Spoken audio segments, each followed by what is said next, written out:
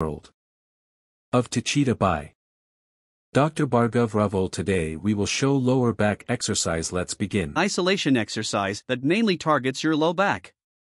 It's a low-impact alternative to many back exercises, so it still activates the same muscle groups that more intense movements do, but with lower injury risk. Back extension exercises specifically focus on the low back and the erector spinae muscle groups, which help you support, protect, and extend your spinal column and entire back. Posterior chain muscle group. These are the muscles of the backside of your body and include the lower back, glutes, hamstrings, and calf muscles.